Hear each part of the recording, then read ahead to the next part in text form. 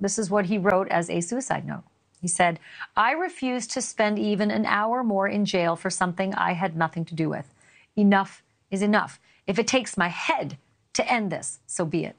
I want it to be known that Michelle Troconis had nothing to do with Jennifer's disappearance, and neither did Kent Mawhinney." Kent Mawhinney was Fotis's lawyer and his friend, and also ended up charged with conspiracy to commit murder. Those kids were between the ages of 8 and 13 years old. No mom, now no dad. And Grandma picked them up, and she took them to New York, and she put them under armed guard to protect them when Fotis was alive. She's been very, very quiet. She has not done interviews. She's trying to raise those 5 children best she can, given the circumstances. Michelle Troconis and Kent Mawhinney still have a trial 4 years after all of this happened. 4 years. Conspiracy to commit murder, tampering with or fabricating physical evidence, and hindering the prosecution.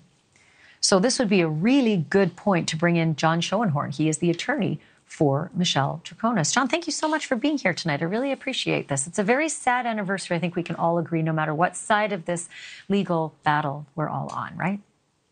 I can certainly agree with that. So let's start with your client.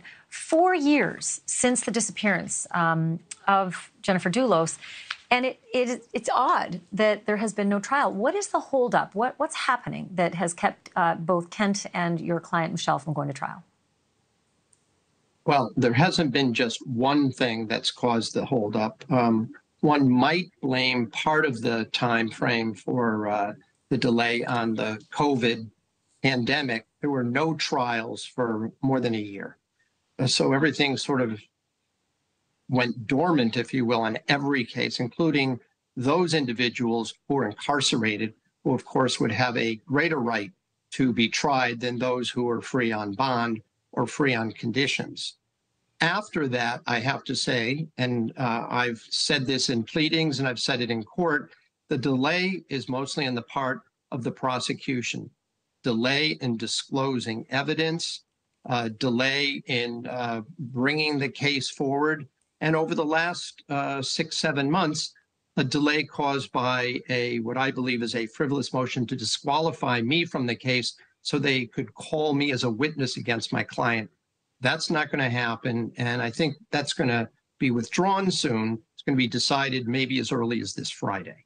But that's some of the reason for the delay. A lot of legal weeds, weeds, so to speak, and then obviously a pandemic. Even so, it still feels like an eternity for a conspiracy case. Thank you for watching. Go to newsnationnow.com to find NewsNation on your television provider. And don't forget to click the red subscribe button below to get more of NewsNation's fact-driven, unbiased coverage.